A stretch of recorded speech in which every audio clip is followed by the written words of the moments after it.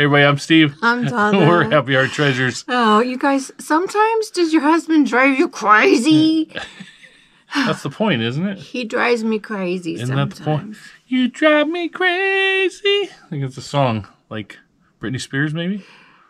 Hey everybody, we have a lot of stuff to go out today. We had a great weekend of sales. We have 25 things to ship out. We're going to show you. 7 of them were mine. They're all yours. Good gracious.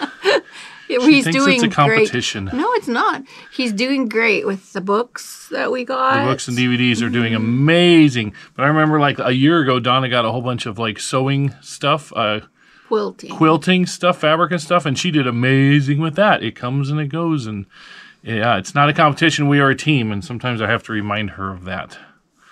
So. It's Monday. I got the Monday blues for some reason. Why? How could you have the blues when you have me? I don't know.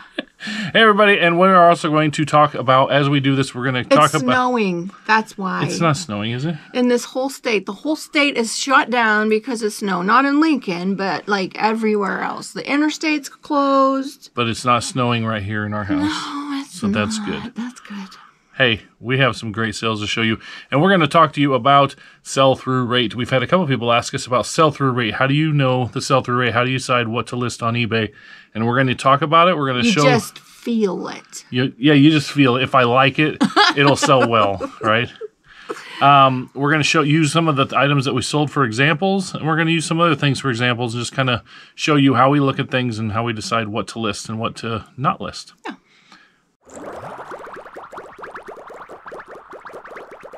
All right, first thing we're going to do is we're going to pull a few things that sold that are down here, and so let's get into that. Okay. First up, because it's already pulled right here, Donna, the shirts that we talked about. I just listed last night before at like midnight. I thought, man, I got to get some shirts on, so I grabbed 6 items and I listed them. Now we paid $45 for that whole box. This one shirt, vintage shirt, sold for $44.99. Woohoo! So the you rest... guys, we got a green shirt kind of like this like a year and a half ago, and a couple weeks later we found another one just like it and haven't found any since. So this was an amazing find. Yes. Yeah, that whole box is going to do very, very well for us. I think we're going to end up listing them all for like $30 to $50. So, all right, box 15, Donna. 15? I can't reach see if, that. Can you reach it? If you can't reach it, I'll get it. Do you want a step stool? No. Okay. Oh. Oop, oop, oop. Got it. All right, in there you will find some Cat's Meow. Ta-da! There's 4 pieces in there of Cat's Meow. Yep. And those sold for $12.59. Those have been on for a long time. Yes, but they sold. Yes, they did. Next up is in box 75. All right, this came from a buyout that we did, and it should be a brass compass in there. Aha! There it is. I don't know how it works. Yeah. It's super secret. All right, here you go. Wait. Is that too close? There is. Then this spins up or something. I don't know. Don't break it. I don't want to break it. Yeah, that definitely spins out. Comes out. It's a hinge. And that goes like that. Something like that. That sold for $27.59. That's cool. Pretty cool piece, yeah. Where did it come from? Tis cool. It came from buyout. Next up is down the bottom shelf right down there. This? Yes. Oh. This we got just a few weeks ago at an estate sale. We then ended up cleaning out the estate sale, but we bought this from the estate sale for $30. It's brand new, still has like the tape on it and stuff, a Sony radio with a cassette player, and that sold for $80 plus shipping. Nice. Did they ask you to put it in another box? Yeah, I'm gonna double box it, so they must want to like, it must be like a collector type person maybe, so they want to keep the box in good shape. Gotcha. Next up, here you go, Donna. It's on the shelf, and it's Tupperware. Here we go. Tupperware. Man, that's big. It's a cupcake taker. Yeah, it is. And that baby right there sold for, you got it at a garage sale for $2, and it sold for $17 plus shipping. Yay! All right, let's go get a pair of shoes. This is a pair of shoes that I got from a garage sale to give to Donna. Thought she might like them. Paid, I don't know, $3 or $5 for them. She didn't really care for them. They're soccer shoes, actually. So the bottom has like soccer shoe stuff. So she decided I like them, but they have these on, and I didn't quite like those. Okay, so they sold, we put them on, they sold for $20. And that's honestly a good place to start for sell-through rate. Let's talk about sell-through rate. All right, sell-through rate. What is sell-through rate? Most people that watch this video already know, but we have had this question a couple times, so I'm going to explain it. Sell-through rate is when you look at an item and you look it up on the eBay and you see how many are listed versus how many are sold. So for example, if you look up something and it has 100 items listed, there's 100 of that item, okay? Let's just grab something, for example. Here's a DVD box, okay? This is DVD box. If you look up this DVD box and there's 100 of these listed and the sell-through, and then you look at solds, then you can see there's 50 of them that sold, your sell-through rate would be 50%. Okay, question. Tell people how to get to the solds. Yes, I will do all that. So that's what sell-through rate is it's the comparing how many are listed to how many are sold. Now, how many are listed? They could have been listed for a long time. The solds are in the last 90 days. So that's saying right now, if you look at it, there's 100 items on there. Now your 50 sold is just in the last 90 days. So that means one sells about every other day is the average there. So how do you find these information? There's a couple of different ways to do this. If it has a barcode, if it's an item with a barcode, which of course this one doesn't. No, there's one on the bottom. If it's an item with a barcode, it's really easy in the app. And I'm going to record the screen. I'm going to try to record the screen and put it up as I'm talking. And we'll see if this actually works for me. Okay, so looking on my phone, here is the eBay app. So on the top where it says search on eBay, you can see a microphone, so you can talk text into it, or there's a camera. Now if you hit the camera, then it goes to this camera. And then on the bottom, you see image or barcode. If you hit barcode, the camera gets smaller.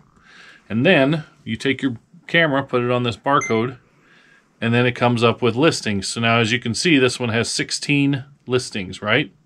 So then, first thing I do, this one is used. So I go up here to filter, and I go switch my condition to used. So used, it says 9. And so I'll show the 9 listings. So there's 9. And then I go, you hit the little menu thing by filter, and you hit see more, and then you scroll down, and there's one of these that says sold items. If you turn on sold items, you'll see there was 9, and there's 2 search results sold. One sold for $11.99, one sold for $12.95. So this sell-through rate is only about 15 to 20%. So why did I list it? Because what I want to sell on eBay, I want to sell like $10 and up. DVDs are super easy to list, super easy to ship. And store, yes. And so, because they sold for $12 and $13, I don't care. I'm going to go back to the listed ones. So there's 9 listed. I don't care. Look at, there's $17, $15, $20, $19, $19, $18, $01. So when I listed it, I'm going to list like underneath those. You know what I'm saying? So if I can still get $12, $14 out of this and be one of the next ones that sells, I'm going to do that, right? So that's why I listed this, and that's with the sell-through rate. Now that's not a very good sell-through rate, so let's show you something that has a much better sell-through rate. All right, now we're going to do something that has a really good sell-through rate, and we're going to show you how that works. She's trying to get the light behind my head, but... All right, this is a 1999 Lego system Star Wars Legos. Just a little one that was $7.99 at Kohl's. Probably got this for Christmas. This was our kid's. He's never opened it. And it's got a barcode. And that's what it is. So what we're going to do, we're going to go in here to our home screen again. We are going to hit that camera again up in the corner. And then we're going to hit barcode again. And we're going to scan this. And now you can see there's 40 results. So those 40 results, now we're going to switch it to new because it is new. The box is a little beat up. We're going to go condition. We're going to go to new, and it shows there's 20 results. So we're going to pull up those 20, and you see they're listed for $100 to $150. There's a $215, $130, $80, whatever. So now we're going to look at sold. So there's 20 new ones listed. We're going to go to the menu, show more. We're going to go to the sold items, and it's going to say 26. So that means this one has over 100% sell-through rate. So there's 20 listed, there's 26 that sold in the last 90 days. So that is a very good sell-through rate. Anytime you can get something with over 100%, that's awesome. So if you look at the 26 sold, now we show 115, 110 best offer. There's a $40, 120, 100, 75. So it varies from, I don't know, I would say 100 to 150, a lot of it. 96, 65. So what we did, we listed this one. I think we listed it for like 119, something like that. The box is a little beat up. It's got a crease right here, and it's just a little beat up from storage, and it's got the sticker on it, but it is sealed, so listed it for $119, turned on offers, and we'll see what happens. But this should sell. You know, it's not like there's 400 of them sold, but they sell really well. So that's something they obviously want to list. That's when you know it's a good sell-through rate. Something to look at when you're looking at sell-through rate is a lot of people, like I do DVDs. I enjoy doing DVDs. But if you have a popular DVD, let me show you that really quick, and then we'll jump into some other results. Okay, I have two more examples really quick. I'm going to show you one of a really bad sell-through rate and one of a good sell-through rate, but why I wouldn't list it. Ooh. First, we have a cha-ching. What is it? Be something good. Sold a pair of Eastland shoes for $11.25. So we'll show those here in just a little bit. Okay, first, what I'm going to show you is a Pocahontas VHS tape. Here you go. This is my prime example of a bad sell-through rate. We're going to go into the camera. We're going to hit the barcode. We're going to scan it, and it's going to show 2,200 plus results. Now it shows these really high expensive ones up here, right? Well, they're listed for that much. They're not selling for that much. And then you go down, you see all these really cheap ones. So we're going to go to show more. We're going to go down to sold. So there's 2,200, and we're going to see 57 sold. And if you look, brand new, pre-owned, 250 free shipping, $494 free shipping, best offer $590 plus shipping, $399.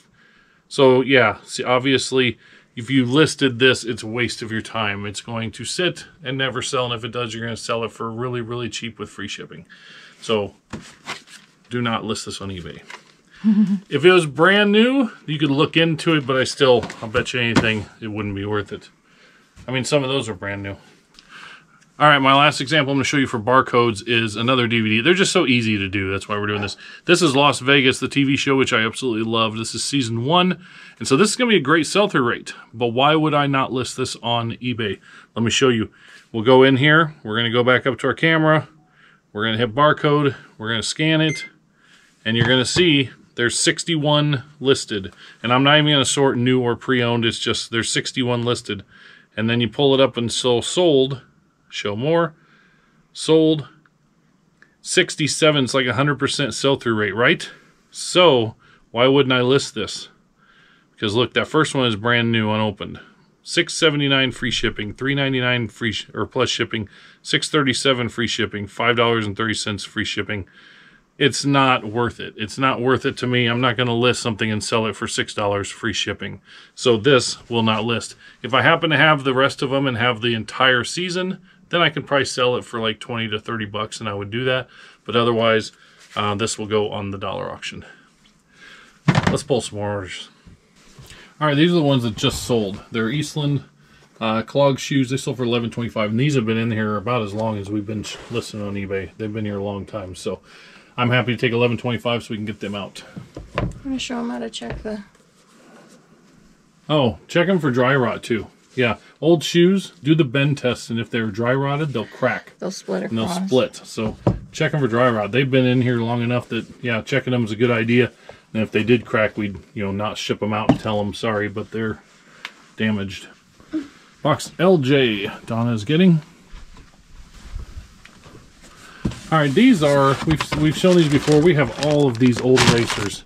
And somebody messaged and they wanted them cheap. And I don't care because there's so many. So they paid $4 and we're actually sending them 2 sets.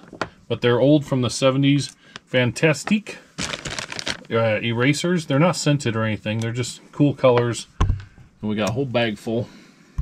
They smell good. Yeah, they smell good, but I don't know if that'll focus on that. And you can like see the writing on it or not. It does on the green one. But yeah, those set of erasers, they're shipping. I'll make a little bit on shipping because they're so light. So they bought them for $4 for a set. I'm sending a second set out because why not? It doesn't cost me anything and I have so many. So those are going to Hawaii. Next up, box 21, Donna. Oh. And we've just shown this on film probably a month ago. And we had one more set of these. And they're going, and this will be the last set we have. They are numbered 231. Right there. We'll get those out of the bag here. Those are Cape Cod. Ruby red. Ruby red Cape Cod votives or brandy glasses. Yeah, those sold for $12.74. We've had those a long time too. And then next up in the box, HH, which would be, oh, it's way on top over there. Why don't I grab that? HH, and then it's 101, which will be right here. We can get those out too. And here we have this little couple on benches. They're tiny. Yeah, they're tiny. And they sold for $16.99 plus shipping. All right, Donna, box 54. Let's do that one. Oh my goodness, this isn't what it is. But you guys, look at the tiny little shoes. Somebody needs some little shoes. All right, this is looking for 4 coffee cups. Got these garage sale, I believe. Is that what it says? Yes, garage sale, $4. Maybe So, you paid $1 a cup. $1 a piece. These You are just show one of them here. the German brand of mugs, and usually you find these as Christmas mugs. That one you can't really see falling.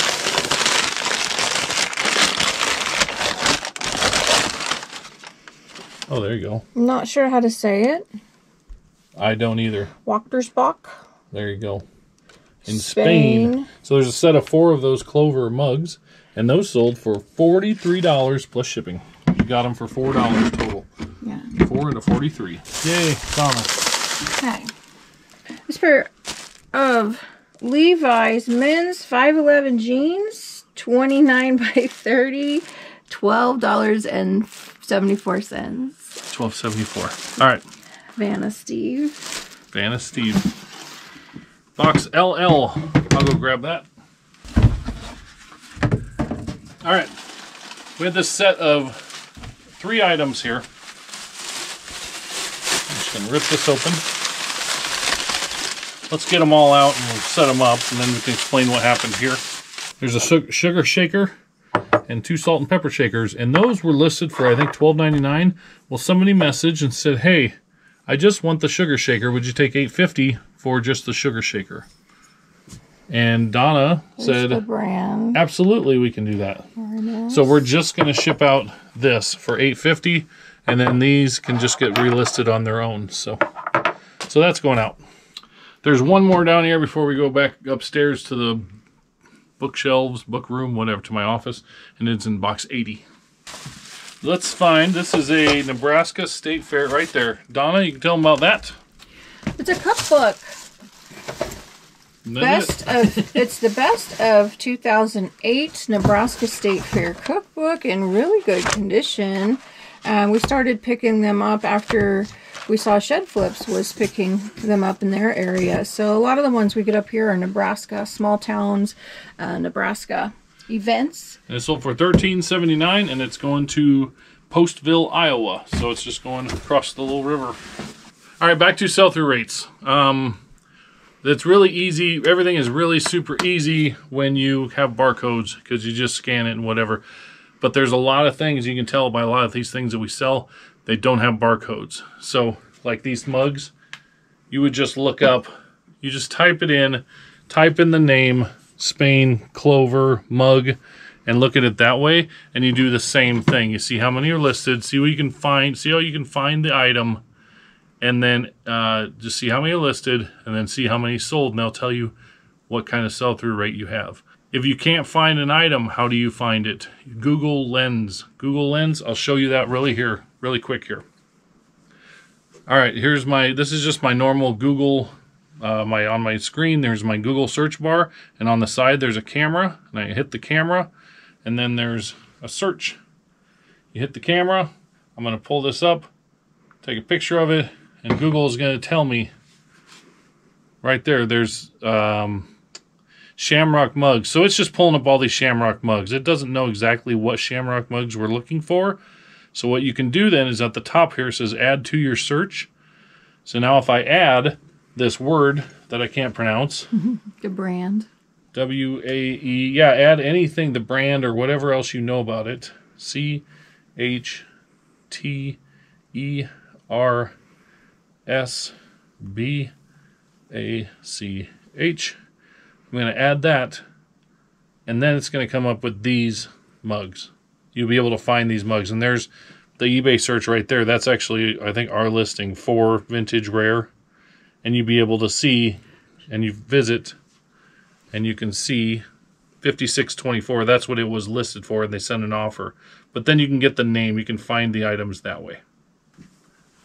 And then the last thing I wanted to talk about with it. So that's just how to find something, a way to find something that you don't know what it is.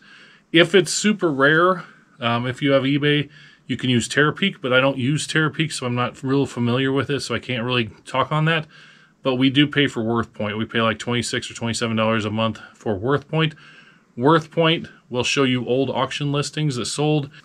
On WorthPoint, you can search by name or you can search by image, like take a picture like Google Lens, and it'll pull up like old listings, old sold items. So that's how we find prices on some things. Now, what do we do if we find something super rare, very low limited quantities, very low anything? That's when we may run an auction. We generally don't run auctions.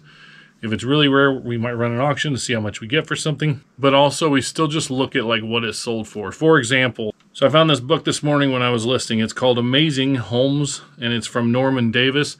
There are none listed. I can't find them anywhere. Donna's telling me to smile. She's grinning at me. There's none listed, so I looked on WorthPoint, and I found like 3 that sold. Two that sold for $20. I believe they were signed, and 1 that sold for $15. Now, there are none listed. I can't find any more anywhere, so I listed it for $20 this morning. I already have gotten an offer like a half an hour after I listed it for $15. I'm going to hold out on that because since there are no others like this, somebody else might come in and want to buy it for $20.